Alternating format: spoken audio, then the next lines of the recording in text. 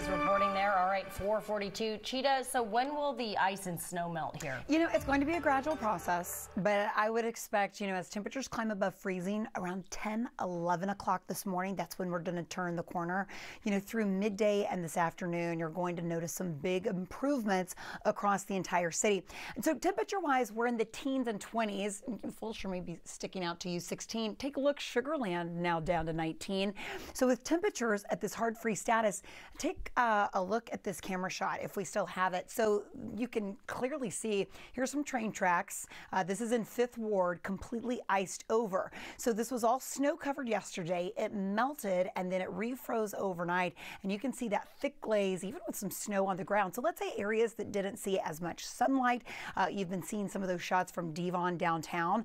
Will stay iced over. Let's get back to our temperatures. Let me show you across the board. It doesn't matter where you're waking up. It's teens and 20s. That's at a hard freeze. Now, like Steph was saying, when can we expect these above freezing temperatures and when will this ice melt? Well, kind of like yesterday, we had slush in a lot of neighborhoods on a lot of roadways. I'm expecting between lunchtime through the afternoon, big improvements because we're back to the mid 40s later today under sunny skies.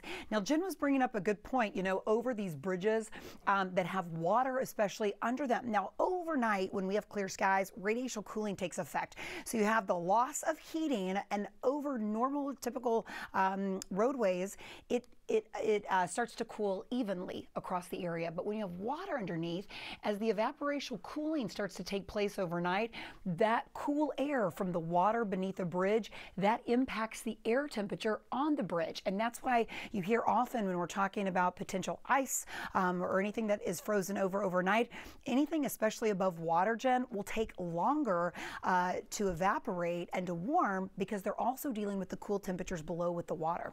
All right, yeah, an explanation that we need to be reminded of because we don't usually see these type of conditions hit Houston, Texas. I hope you had fun yesterday and stayed safe. I know a few accidents did pop up and it was treacherous, but a lot of you did heed the advice and you stayed put. So once again, we're asking that you do so at least through midday. East Tex Freeway at Lyons, you can see that we are looking at some snowy conditions. Drivers taking it slow. If you have to be someplace, ease up on that accelerator. Anything that looks wet, you want to assume that it is ice. This is the Gulf Freeway at 2351.